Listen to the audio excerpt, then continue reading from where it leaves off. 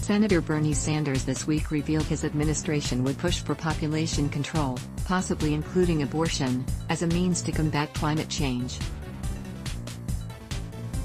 The moment occurred Wednesday evening during CNN's 7-hour climate crisis town hall featuring the top 10 2020 Democratic primary candidates. A member of the audience, Martha Redioff of New Milford, Connecticut, said to Sanders, "Human population growth has more than doubled in the past 50 years. The planet cannot sustain this growth. I realize this is a poisonous topic for politicians, but it is crucial to face. Empowering women and educating everyone on the need to curb population growth seems a reasonable campaign to enact. Would you be courageous enough to discuss this issue and make it a key feature of a plan to address climate catastrophe?" "Well, Martha, the answer is yes," Sanders said. "And the answer has everything to do with the fact that women in the United States of America, by the way, have a right to control their own bodies and make reproductive decisions." The CNN town hall audience whooped and clapped at this line, having apparently missed all that Redioff's position entails. And the Mexico City Agreement, which denies American aid to those organizations around the world that allow women to have abortions or even get involved in birth control, to me is totally absurd, Sanders continued. "This is not true. Mexico City only excludes abortion advocacy groups from family planning funding, in line with federal laws that ban the funding of abortion as a method of family planning.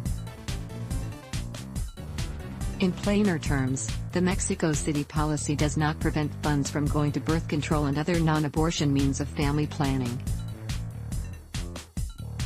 So I am not sure what Sanders is on about, unless he is calling specifically for more terminated pregnancies as a means to regulate world populations," the senator concluded. "So I think, especially in poor countries around the world where women do not necessarily want to have large numbers of babies, and where they can have the opportunity through birth control to control the number of kids they have, it's something I very, very strongly support.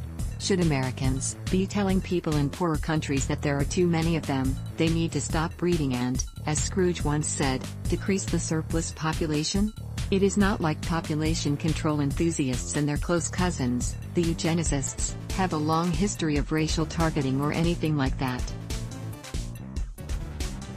This is well beyond Sanders' usual rosy-eyed socialist nonsense.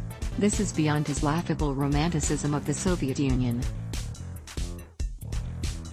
What the senator endorsed Wednesday is not so far off from what maniacal eugenicists pushed during the early decades of the 20th century. There is a reason race-obsessed eugenicists like Planned Parenthood founder Margaret Sanger worked hand-in-hand with population control enthusiasts like Mellon heiress Cordelia Scaife May.